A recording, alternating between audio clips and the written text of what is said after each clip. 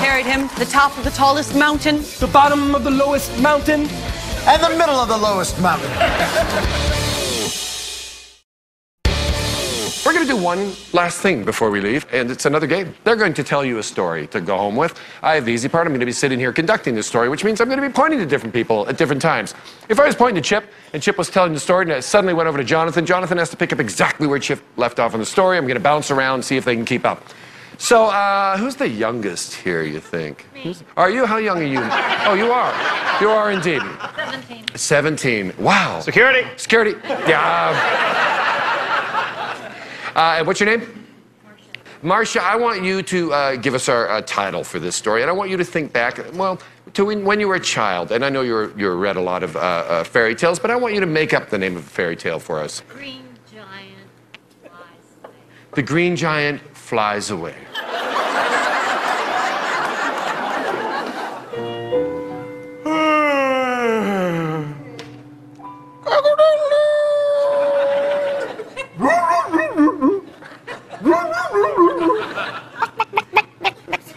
Moo.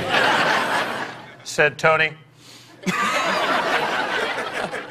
He was all alone in a little dusty shack in the middle of a plain, and he had no friends. He was green, but he had an imagination. And that imagination carried him further than any child had ever gone before. It carried him to the top of the tallest mountain, the bottom of the lowest mountain, and the middle of the lowest mountain. sometimes lakes. But he had one dream.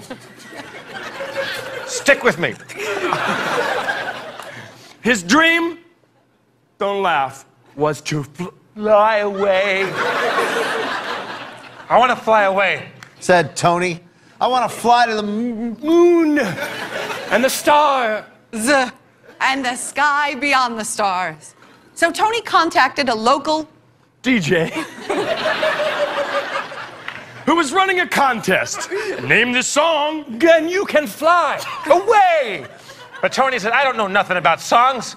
I've been stuck in this dusty town forever. That's over 40 years in dog years. Which was about 40 divided by 7. Carry the 2. But I digress. Okay. And I'm bad at math. The song came on the radio and Tony instantly knew it. The song is...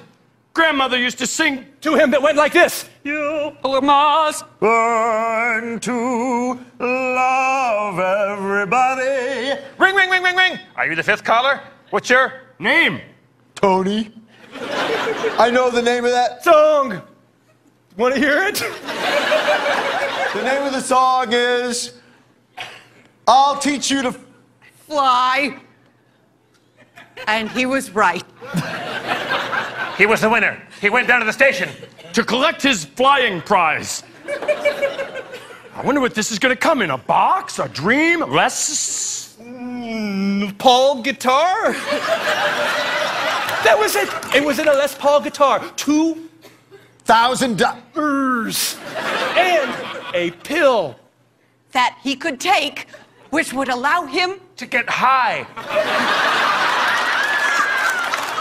The DJ said, man, you're not really gonna take that pill right here, are you? Because we don't have insurance. But he did anyway. But it wasn't the pill that made him fly, it was the gasoline. Someone had poured gasoline inside the body of the guitar, and with one match, he exploded into space. He went further than the Pluto, which is no longer a planet. He looked at his skin. It was slowly turning green. And then peeling off, revealing muscle underneath. He was turning into the Invisible Man. And the Green Giant. He was the Invisible Green Giant. Man. He looked at himself and said, if I'm invisible, how is anyone gonna know I'm a giant or flying? Now no one will believe me. So he began to cry space tears.